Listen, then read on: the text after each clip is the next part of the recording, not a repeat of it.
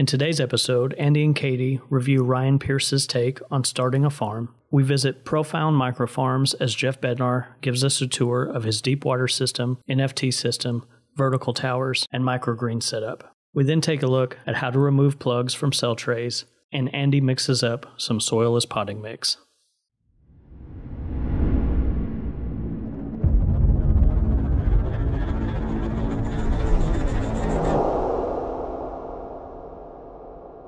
What I recommend to people that are interested in doing this, take your time. I think it's really easy to go out and see all the solutions that are out there and try to rush it and try to think that you're going to become an expert grower in a short period of time. It's going to take a lot of time, a lot more money than you think it's going to take, and your chances of success are still going to be very low. There's a lot that goes into businesses like these that you don't see. You don't see all the hardships on the back end. And so know that it's not going to be easy. It's not easier than growing outside. I think a lot of people have that misconception. It's certainly not. There's just a completely different set of challenges that you face. So take your time. Make sure that you've done your research. Make sure that you really understand the financials of the business and you know that there's a market out there for those products where you can meet your financial targets. Don't just assume that it exists. Make sure you've done your homework. Make sure you've started to build those relationships before you start to grow anything. If you don't do that, entry point into the market, you're going to have to come in with a slightly different value proposition because you're an unknown commodity. And so I think that making sure you've done your homework, do your market research ahead of time, make sure your financials work, and make sure they work on the conservative side. A lot of people lay it out and they have financials that just aren't realistic in today's world. So be conservative with your financials. Assume that things are going to cost a little bit more, assume you're going to make a little bit less, and then see if your business works. If you end up and you find cost efficiencies and you're able to sell your product for more, that's great. That's just added value to the bottom line, and that's what you want to see. But make sure you're conservative when planning those financials and you really understand how you're going to achieve them. I like how Ryan was talking about not rushing things and taking your time. That is a lesson that I learned really late on in our business. Andy already was there. But that when you plan things out specifically and you find those savings, it's a lot better than just reacting to the problem. Yeah, I mean, you can take your production costs and with some simple math figure out if I buy this in a pallet or if I do 20 more of those, or there's certain thresholds that if you meet them, you get a discount that's big enough that it's like, hey, maybe I'm selling for less, but we're doing the volume and it costs me less. So in the long run, we're making more money.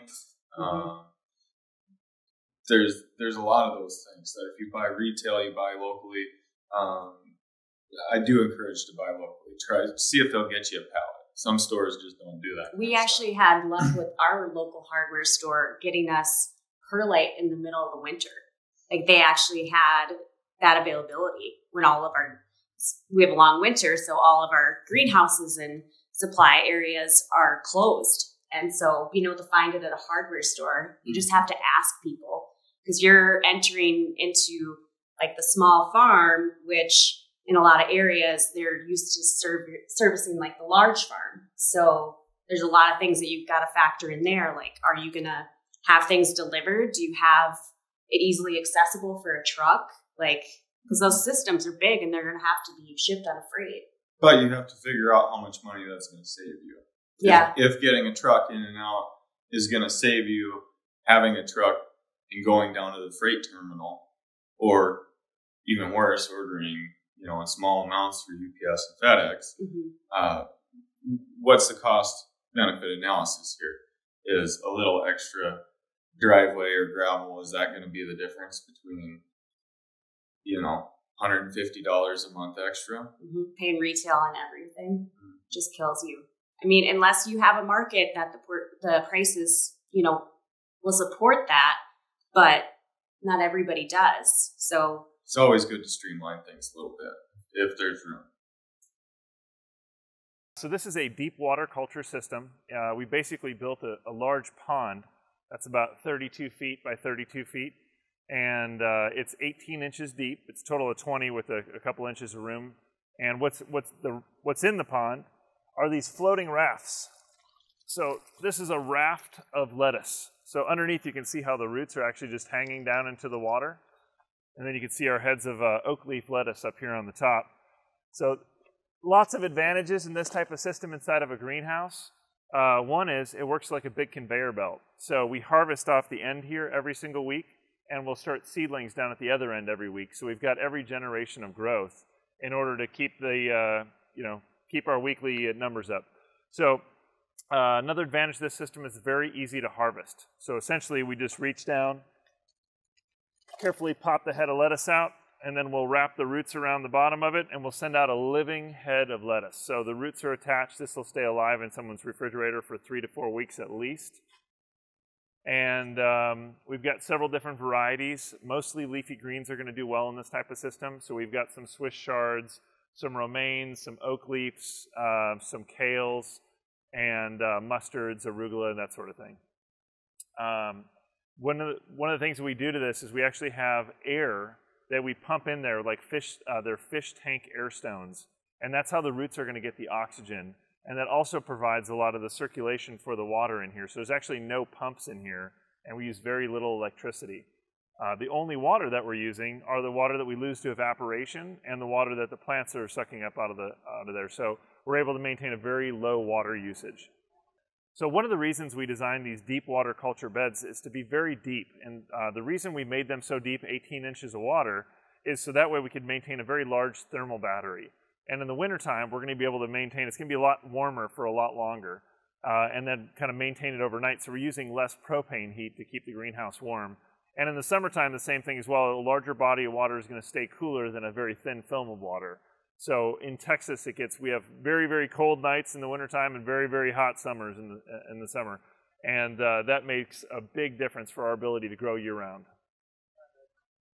All right, so this system is called an NFT, which stands for Nutrient Film Technique. And in Nutrient Film Technique, essentially what we have here is a gutter. So these gutters are about 2.5 inches deep.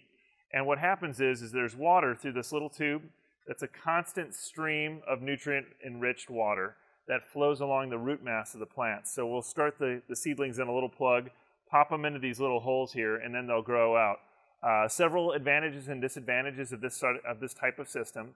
One disadvantage is there's a lot of failure points. So there's a lot of little spots that can develop leaks.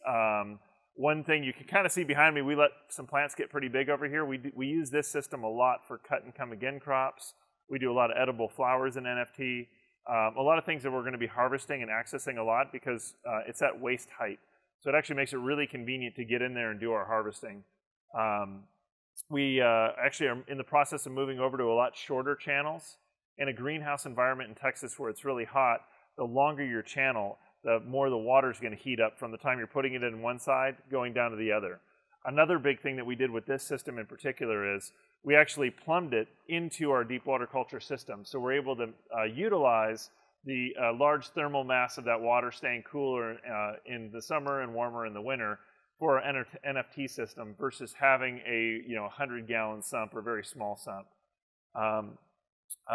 These systems also are extremely easy to take apart and clean. We can move them around really easy because essentially none of these channels are really hooked to anything. It was really easy to build this one. We like that.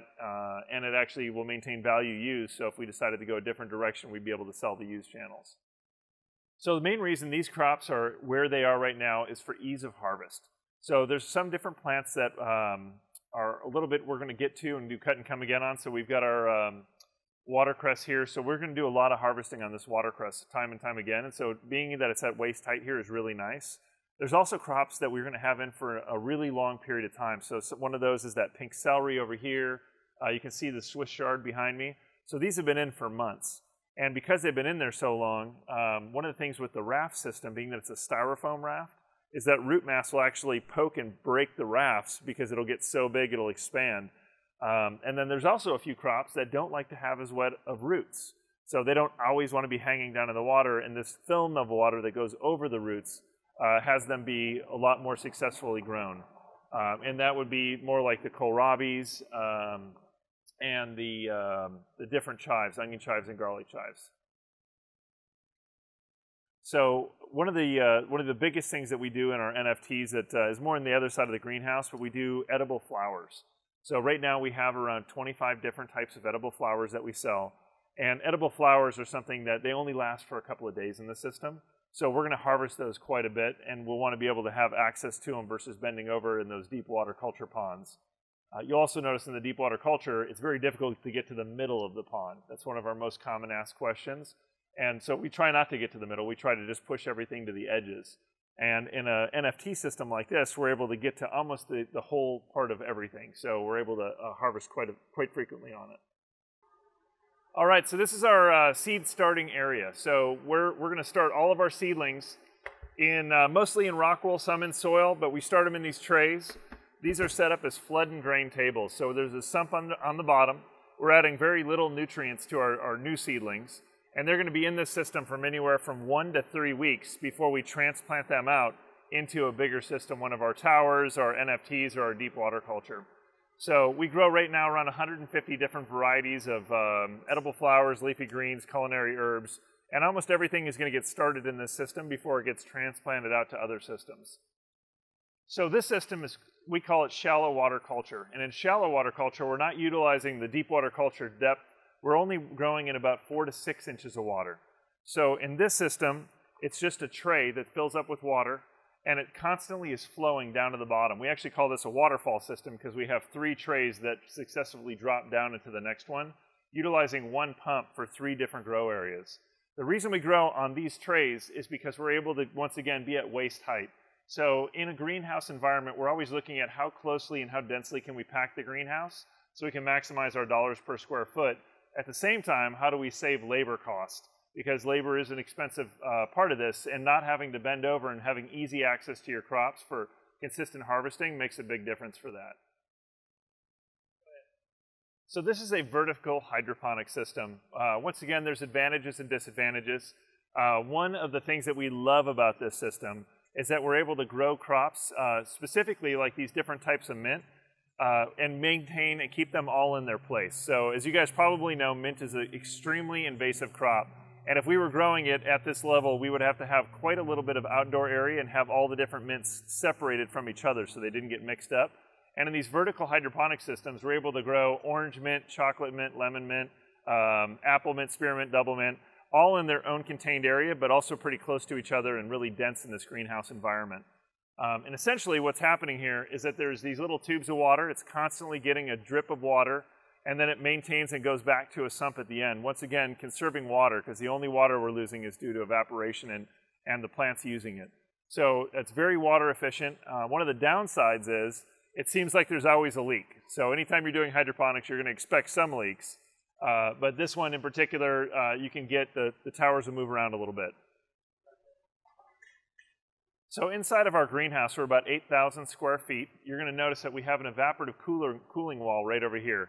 It's a swamp cooler. So essentially water is going down through that in the summertime. And as water is flowing through and the fans on the other side of the greenhouse are sucking the air out, it's actually evaporating that water, which creates a cooling effect to help keep our greenhouse cool in the harsh Texas sun. You'll notice we have lots of circulation fans and different air movement fans around. Keeping the leaves dry is one of the most important parts to having a high quality crop. So we're going to try and move as much air around here as possible. We also, in the summertime, will utilize shade cloth. So right now we haven't put it out because it's early May. In about another 3 weeks, we're going to put a 55% shade cloth across the entire top of the greenhouse. That'll also help keep our greenhouse about 10 to 15 degrees cooler. We also, in the wintertime, we're going to use propane air heaters and propane water heaters to keep the temperature just right so we can maximize our plant growth year-round for year-round deliveries to restaurants. The holes on the bottom, virtually the same. They're roughly the size of an eraser. So when you are planting these, if the seedlings are wet, they're going to be hard to pull out. If you let them dry out just slightly before you pull them out to plant them, you can also just take a pencil head or a dribbler or some sort of small mechanism and poke the holes out. But if you can't grab a hold of it and pull it out, it's either not ready to come out or the cells are too wet. They're not easy to pinch because it's reinforced plastic, so you're going to need to be able to pull them out.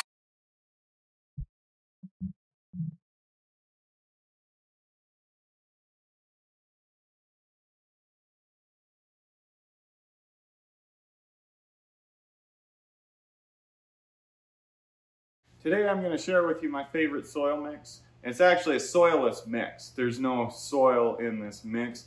I do like to add worm castings and compost. This time of year, we're getting into the beginning of January, beginning of 2021.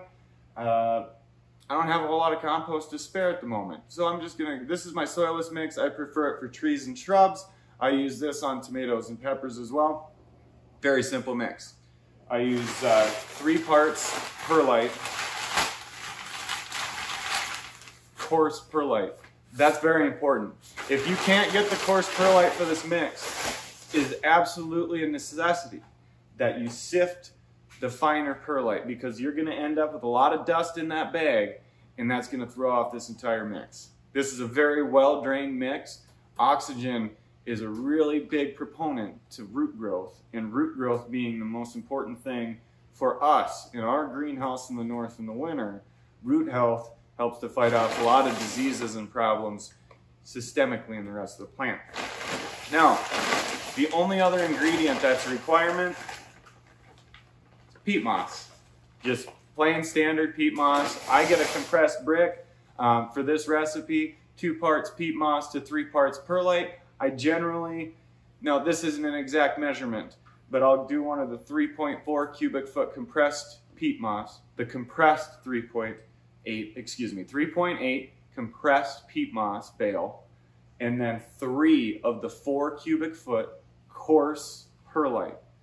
If you do it with the fine and sift it, you're going to have to mix your mix individually, because there's no way for us to know exactly how much of a percentage of that fine perlite is going to be useless dust that actually is going to trap water and cause stagnation in your pots.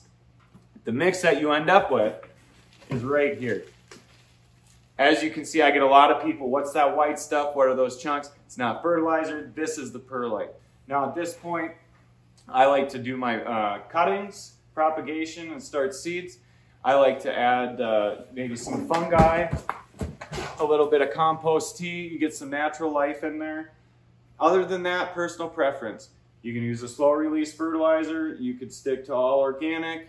You could be just using guanos. You could do the vegan organic. The options are really endless. This mix works really well with a hydroponic solution as well. I flood and drain it. I overwater it. Sometimes I bottom water it. It depends on what I'm doing with it. It's a really versatile mix. Holds a lot of water, holds a lot of air. The only thing I've ever heard folks tell me is, boy, I have to water this a lot more than your standard peat mix from the garden center. Or boy, I have to water this a lot more than just a standard soil mix. And if you look, those mixes are really designed for ease of growing. They don't want maintenance. They don't want you to have to water your plants. If you have to water your plants more, that means your plants are working more. They're drinking more, they're eating more. Your soil, you have that capillary action in the soil. And the capillary action in the potting soil, that's what we're trying to mimic from outside, is that capillary action. Water comes in, water comes out. And that's what keeps your roots healthy.